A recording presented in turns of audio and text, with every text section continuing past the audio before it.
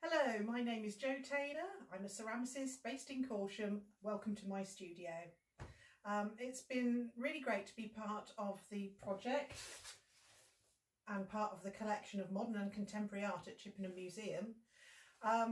It's really exciting that the art in this area is being celebrated in this way. There's a real breadth and depth of artists, and I'm very privileged to be part of the network and have met lots of amazing people who are all working in this area.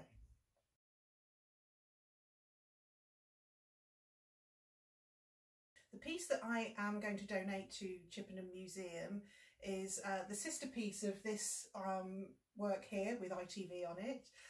Last year in 2019 I was commissioned by ITV as part of the ITV Creates project to make work bearing the logo to be filmed for an ident. So an ident is the little piece of film that happens between each programme. So for one whole week my work was shown between every programme on ITV, and it was a big privilege to be part of that project.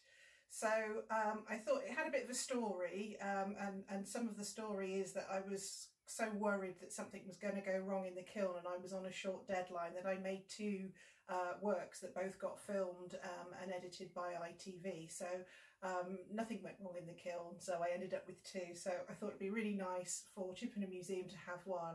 It has a little bit of a story and it's had a bit of a glitzy life. But it's also typical of the sculpture that I make, using the potter's wheel and hand building and combining techniques.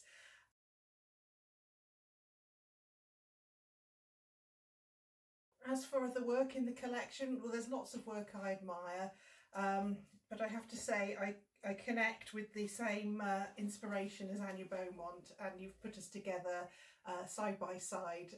I worked on a project with Anya last year called Grow Flow Show, and it was inspired by the architecture around Corsham, so we both get very excited by the same things. So thank you very much.